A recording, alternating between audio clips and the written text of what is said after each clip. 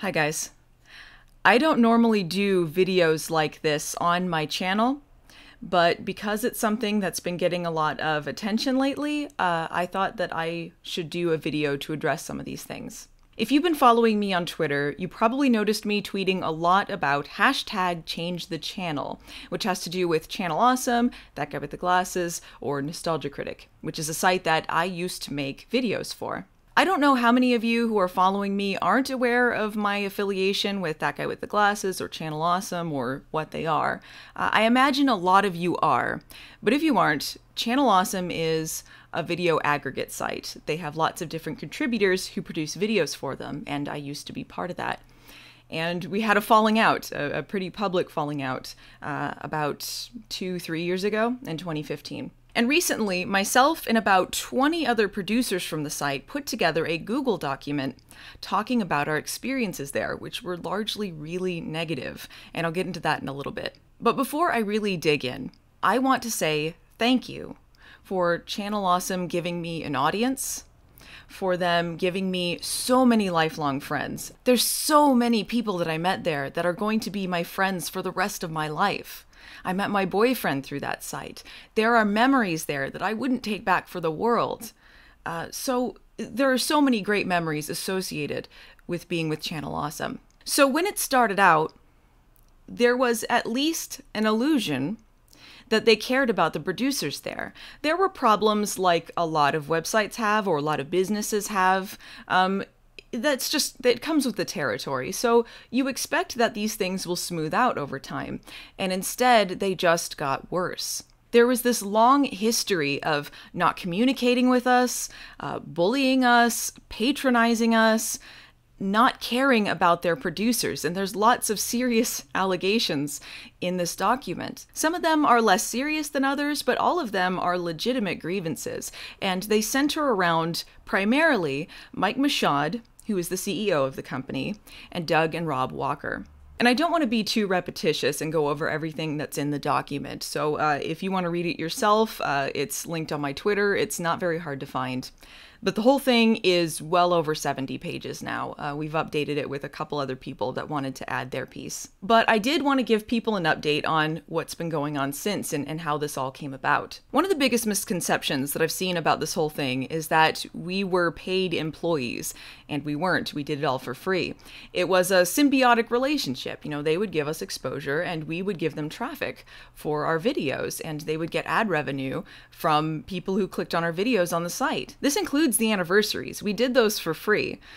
We were paid to fly out, but we were not given any compensation. And in fact, in the contracts, which was the only thing we had contracts for, we were told we had to give over our crossovers to them to help recoup costs. So not only were we doing this movie for free, we were taking time out of our work to make these videos for them. We were taking time out of our rest during the production to film them. And Mike still told us constantly how great it was that he never took a cut of our revenue from our videos. They got money from us embedding our videos on their site, not hosting them, embedding them. And he thought that it was so generous of them not to take a cut of our money. Let me just reiterate about the anniversaries. We did not make any money off of the DVDs. That was all them. In fact, they didn't give us the DVDs in some cases. I never received a copy of To Boldly Flee. So while they were concerned with making money off of our crossovers, they couldn't be bothered to give the people in the movie copies of the movie. And we had tried talking to them several times. It's not like this just popped up overnight.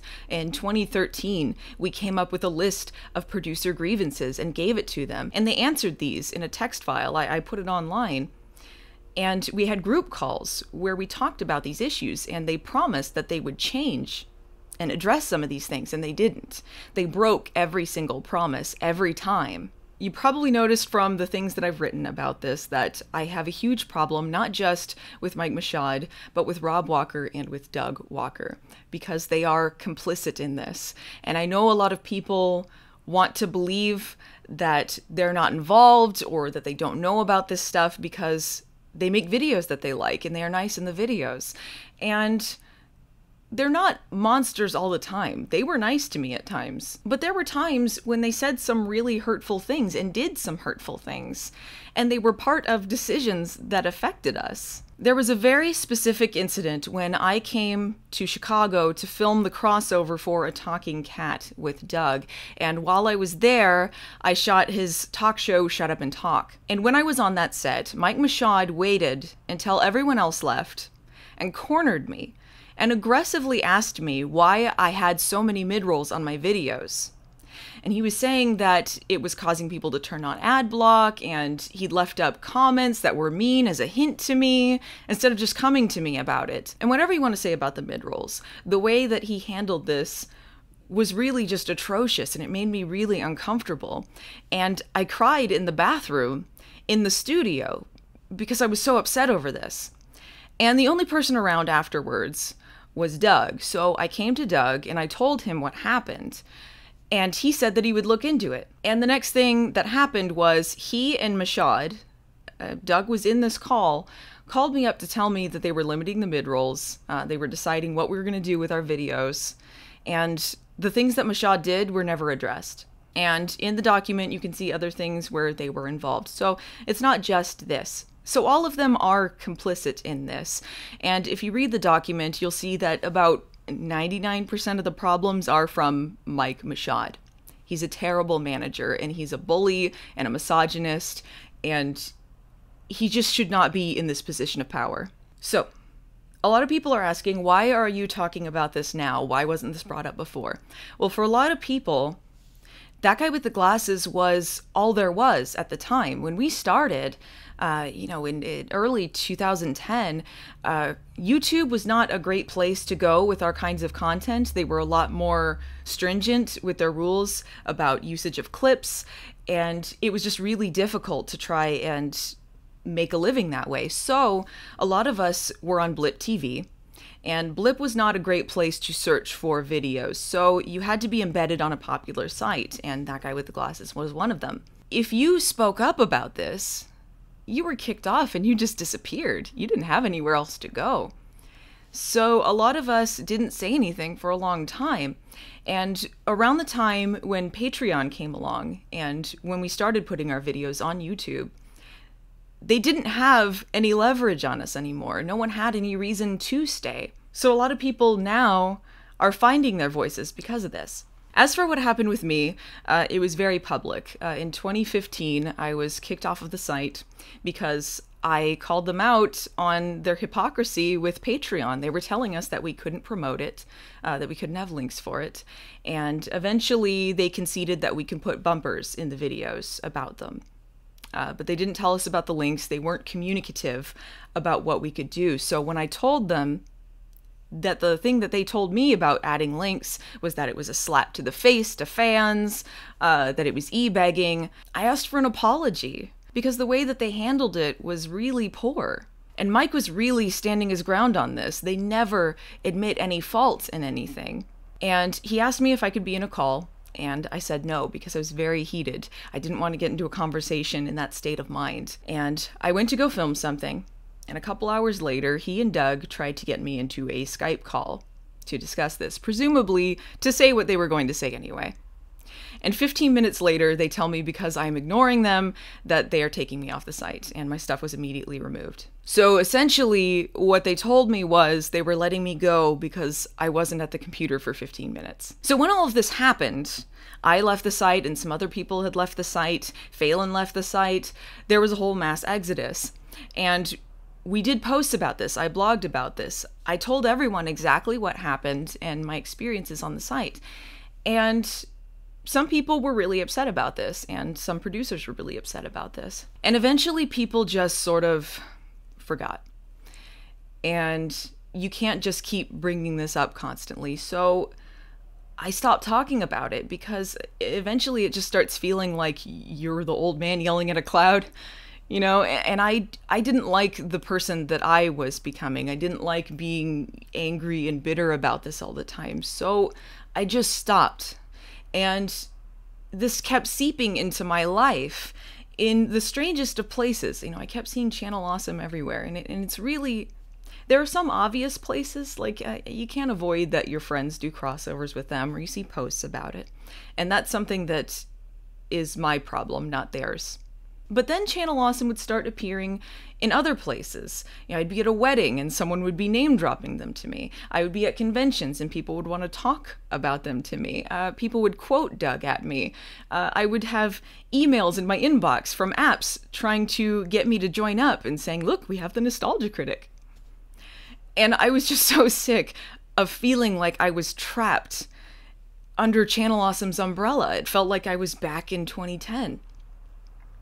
And it just suffocated me. And a lot of people would assume that Doug and I are friends, and they would talk about him to me. And one day in mid-March, I'd just gotten one too many of these things. Someone asked me about Doug on Twitter. And so for the first time in a while, I said something. I said, look, he treated us awfully. I don't like him. And I started talking about some of the stuff that they'd done. And I didn't expect anything to come from this. But I think at this point in time, it was just the right time for a lot of other people to air their grievances. So after I posted this, Pushing Up Roses, Sarah said something. And then Mars Girl said something. Kaylin said something. And then Lewis said something. And I think really, Kaylin and Lewis were the people that really caused it to gain traction. Because a lot of people heard me or heard individuals scattered throughout these years and just assumed it was some sour grapes. But when you hear so many people talking about their experiences, it quickly becomes clear that this is a problem with the company. So Kaylin and Lewis and Suede and a bunch of other people just started talking until eventually there was around 30 of us on Twitter just sharing stories nonstop. I think it was around 48 hours where we were continually talking about stuff. The thread just was not stopping. But Twitter is not a great place to compile a lot of things. There's lots of different threads and branches, and people just couldn't follow what was going on. So we got a group together, and we decided that we were going to put this all in one place that we could direct people to. And eventually we came to the consensus we were going to create a Google Doc. And that way we could have a place to direct people to say, this is what happened. Be cautious with this company and don't let them take advantage of you. There's lots of people that their dream is to be on that site. And a lot of companies will want to take advantage of you. And I think a lot of our testimonies, and mine especially, do have personal things in them. So you might find some of it petty. And that's fair enough if you don't agree with everything that I've said. But please try to take into consideration what everyone else has said. There's lots of really consistent problems throughout all of these testimonies. Once this document got out, I didn't really expect the attention that everything would get. So many people were talking about it, and people started making videos about it. We started getting contacted by the press. They were posting articles about it. There was a mass exodus of producers from the site. Right now, I think they have 13 people left, and in March, they had 40. That is a lot of people. And I just want to address quickly the people who have left the site. I don't want anyone to harass them, and I apologize for the fallout that's come to them. This includes Tamara and Malcolm, because they are not involved with the management in the company. They have been nothing but nice to me. And I want to extend some encouragement to the people that have left, because I know that it is not easy to sever ties. And there are some people that are not in the same financial situation, don't have the same kind of following as me or anyone else. And it's really difficult to sever ties, especially if you've been with them for so long. So I just want to wish them nothing but success. Some of them I know, some of them I don't.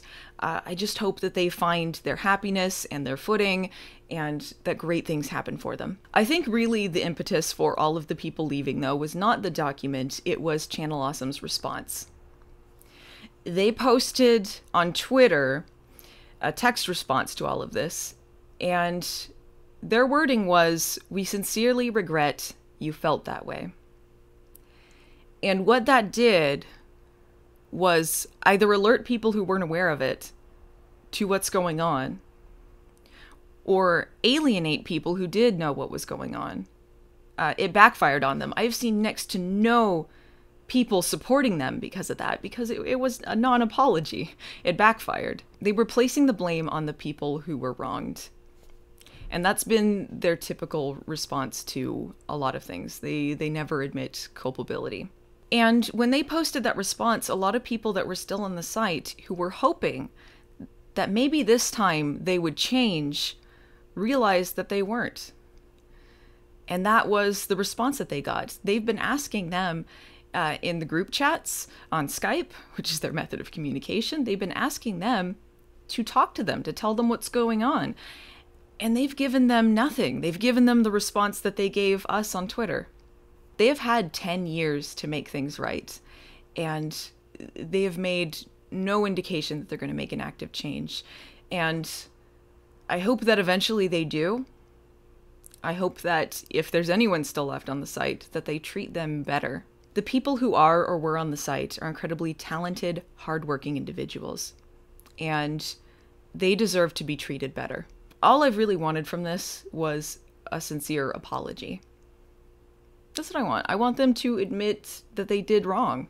I know that I get very heated about things, but I hope that some positive change comes from this. I don't know what else I can really add to this. I'm not sure where things are going to go.